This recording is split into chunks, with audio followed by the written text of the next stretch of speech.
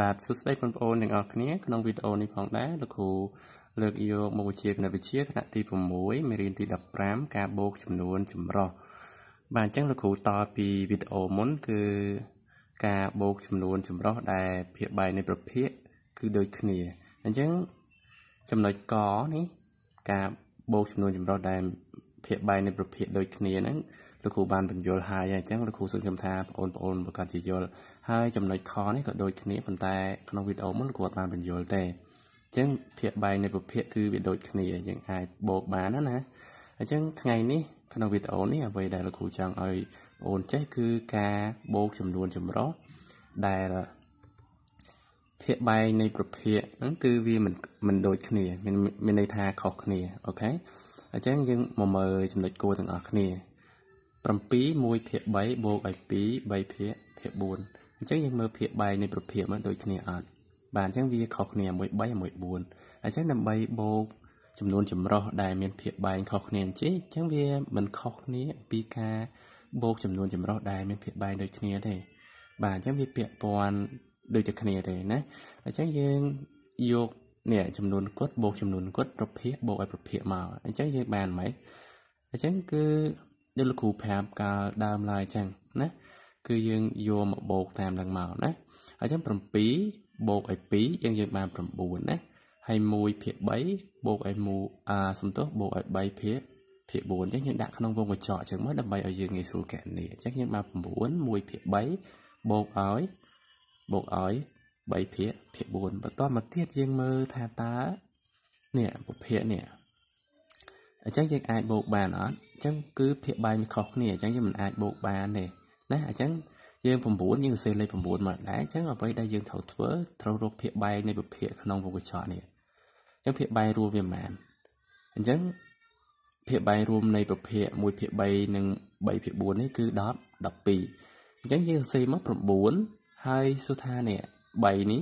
យកទៅគុណបាន12អញ្ចឹងភាគបែបដែលយើងចង់បានគឺ12ណាអញ្ចឹងយើងយកទៅគុណនឹង4ណានេះ3គុណនឹង4អញ្ចឹងកាលណាភាគបែងគុណនឹង4យើងភាគយកគុណនឹង4ដូចគ្នាបាទសំទោសហើយមួយទៀតឥឡូវយើងមើលប្រភេទទី2ណា4អញ្ចឹង4នឹងគុណនឹងប៉ុន្មានអញ្ចឹងត្រូវ4គុណនឹង3អញ្ចឹង3ប្រភេទយកនេះត្រូវគុណនឹង3ដូចគ្នាអូខេអញ្ចឹងចំណុចហ្នឹងលោកគ្រូជឿថាបងប្អូនទាំងអស់គ្នាប្រកាសជាចេះហើយតម្រូវភាគបែកហ្នឹងណា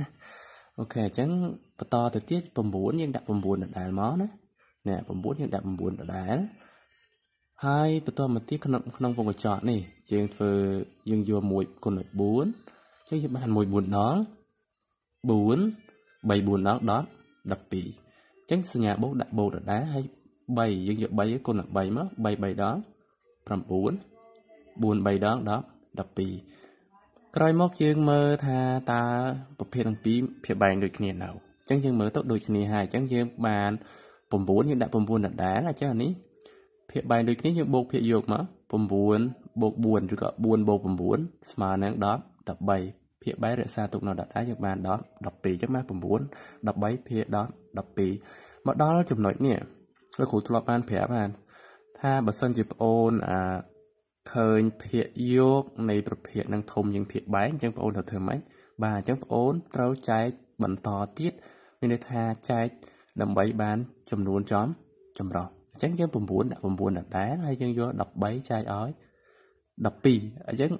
យើងបានប្រមាណអញ្ចឹង13ចែកឲ្យ12យើងដាក់បាន1ដងអញ្ចឹងនេះគឺជាផលចែក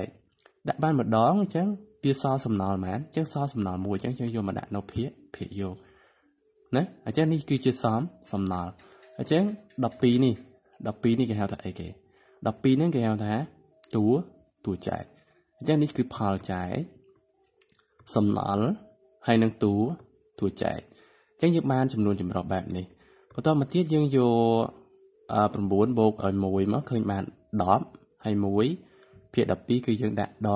ដែលអញ្ចឹងវាដូចតែគ្នាជាមួយនឹងការបូកចំនួនចម្រុះដែលមានភាគបែងដូចគ្នាប៉ុន្តែក្នុងការបូកចំនួនចម្រុះដែលមានភាគបែងខុសគ្នាគឺយើងគ្រាន់តែតម្រូវភាគបែងទៅហើយបូកតាមហ្នឹងទៅវា វាហើយបាត់ហើយអូខេចឹងលោកគ្រូសង្ឃឹមថាបងប្អូនចេះធ្វើទាំងអស់គ្នាណាបាទចឹងជួបគ្នានៅក្នុងវីដេអូក្រោយទៀត